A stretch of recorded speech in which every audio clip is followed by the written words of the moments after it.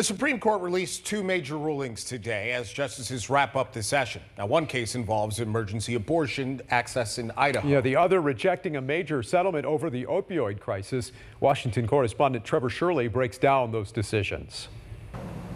And that case involving emergency abortion access was accidentally posted yesterday online by the court before being removed. That case is out of Idaho. It involves whether federal law requires hospitals to provide abortions in emergency situations, even if state law bans the procedure outright.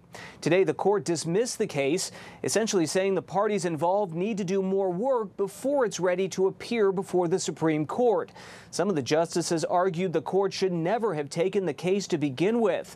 For now, Idaho hospitals will be allowed to perform emergency abortions under federal law, even as state law bans the procedure. The court also blocked a massive settlement deal involving Purdue Pharma with a 5-4 vote.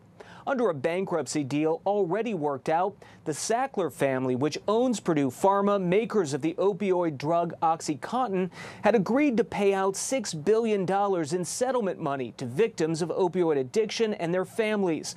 That agreement also protected the Sackler family from any future liability.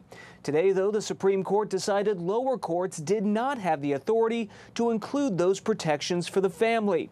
That means settlement talks in the massive years-long case will have to start over, with victims waiting even longer to get a settlement if they ever get one at all.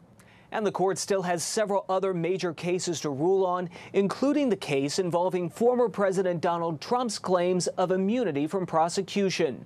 Reporting in Washington, I'm Trevor Shirley.